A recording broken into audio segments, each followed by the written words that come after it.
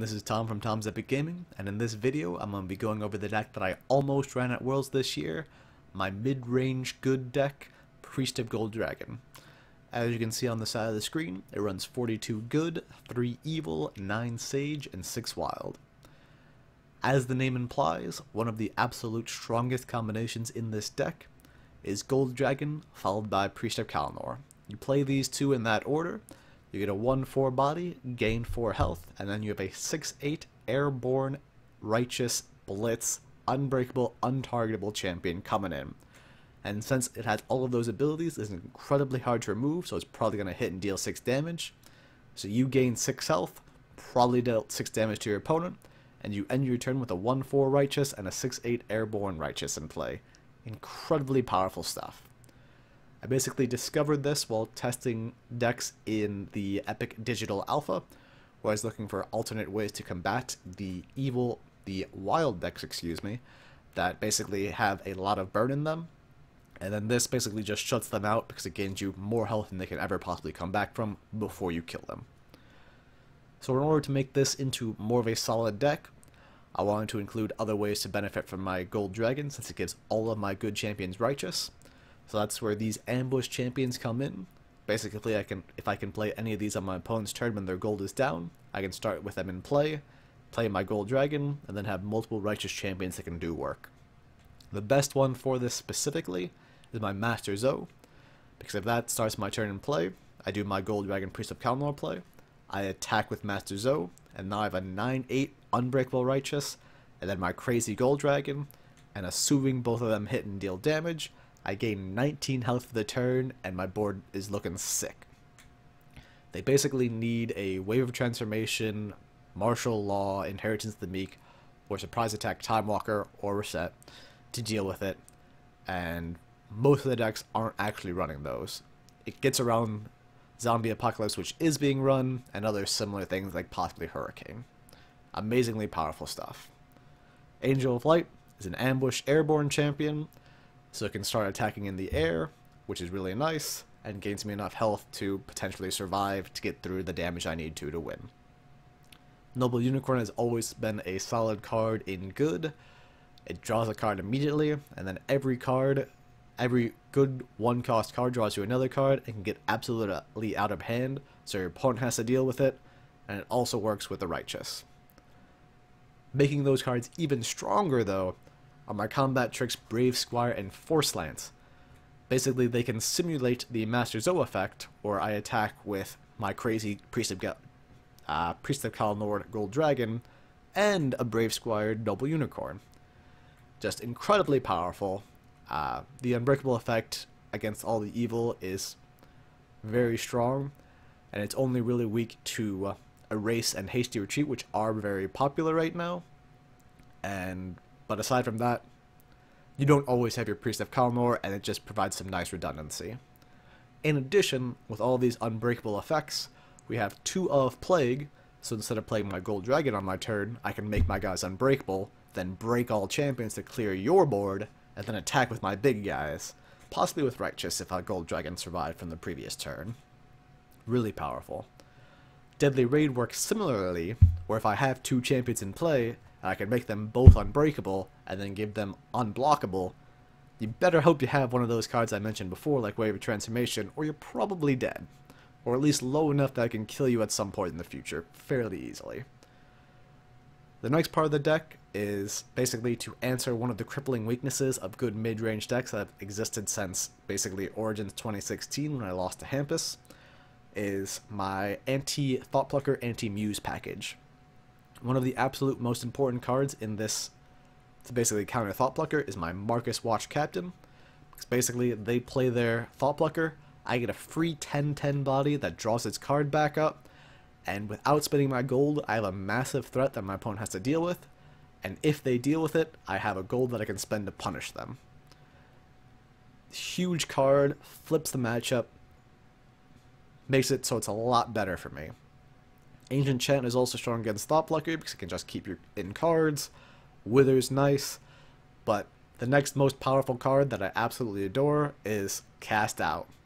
Not only does it have the absolute best art by far in the set, because it's a good card that's showing someone banishing Muse, and that someone looks pretty sick. But it's able to banish Muse, banish Thought Plucker, give me 2 humans, which also works with like my Master Zoe or Marcus to banish bigger things, and it's fast. So not only do I remove your Thought Plucker, but I prevent you from final tasking it. Incredibly strong card. Another important aspect of Cast Out that gets frequently overlooked is that it's only the second good 0 with an or draw 2 effect. The only other one in the game so far is Revolt. So if you're looking for zeros that can draw 2, Cast Out is where you're going to look, essentially. From there, I basically included more strong cards to fill out the deck. So we got 3 Palace Guard, strong, play, get a 6/8 champion in play, that's good, and banish something, just overall solid card. And Brand as well, similarly, really strong. An ambush body that can block something is pretty decent by itself. The 5 health is very real. And the +3 offense, whether it uses on itself to kill a demon when you ambush it in, or to put it on one of my champions to give it that extra combat it needs to kill something during combat, is incredibly strong. Especially if I have like a gold dragon in play, I play this, that's 3 more damage to them, 3 more health to me. Overall, I've been fairly impressed with Brand. The next set of cards that I included basically just help all of my champions get damage through without spending my gold. So we got 2 of Lash, so if I have anything like my Palace Guard or my Marcus or my Master Zoe, I get to Lash them to get damage through defenders. And Faithful Pegasus is also great for those because it lets them get into the air, so there's incredibly difficult ways to chump block him from that point. These 2 cards just work very nicely for getting damage through. The next card that's amazing at getting damage through, and it's one of the strongest cards in the deck, is Silverwing Lancer. This card is bonkers. My Pluck U team ran this card in our deck with combat tricks, and it was fairly good there, although it had its weaknesses. But in this deck, it's insane. Particularly with Priest of Kalinor. If I Silverwing Lancer and Priest of Kalinor it, I essentially have a 10-8 unbreakable, untargetable, unbanishable, unblockable champion. It's going to come and hit you for 10, and then it's going to stay around. If you're relying on banish effects to get rid of it, it's unbanishable permanently, so you're going to have to find another way to deal with it. Super powerful card, it's where a lot of this deck's damage comes from, and basically it's one of the Pantheon cards that really just push this deck to the next level. Another card that's nice from Pantheon is Flames of Furios. Granted, it's largely included as the 1-cost things that let me run my 2 of Lash, but it can be very strong, particularly against demon decks, because it can kill all of their champions off turn, even the Rift Summoner that comes with it, deal them some damage, and a decent number of my champions survive it, namely Palace Guard, Marcus, Master Zoe, and Gold Dragon. Off-turn one-sided board cleaves are incredibly powerful, and unlike Draka's Fire as a draw 2, so when I don't need it to clear off my opponent's champions, it can always just draw me other cards. Also interesting to note is it does deal with Strafing Dragon, Draka's Enforcer, Herald of Lashnak, and it's overall a very surprisingly strong card. That being said, aside from the Gold Dragon Priest of Kalinor card play, the strongest card in the deck by far is Silverwing Savior. This card is an absolute beast. When I saw it revealed at Origins this last year, I was like, oh my god, this is everything I need for my good mid-range decks, and more.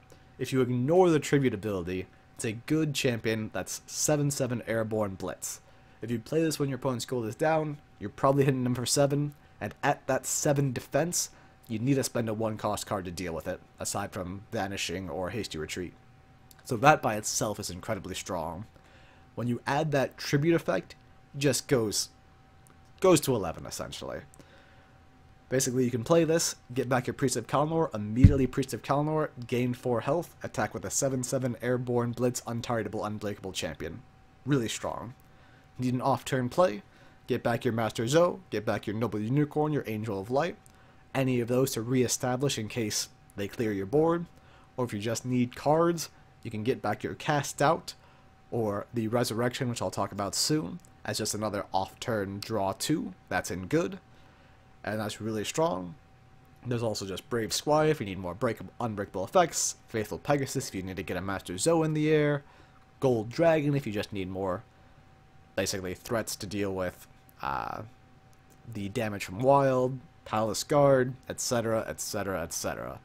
Insanely strong card. I would not play this deck without it. It brings it to a whole new level. The other most interesting interaction with Silverwing Savior, though, is the Resurrection I mentioned earlier.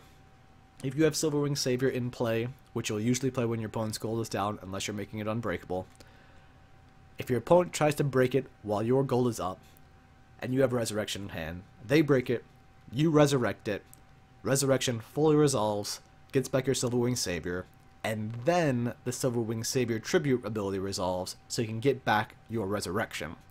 So essentially, they broke your Silverwing Savior. At a net loss of 0 cards in hand, you have a 7/7 Airborne Blitz in play again. Insane.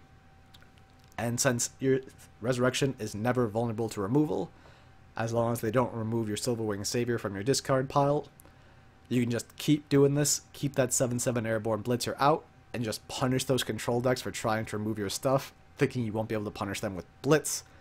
And you never lose cards in your hand with this combination. Incredibly powerful.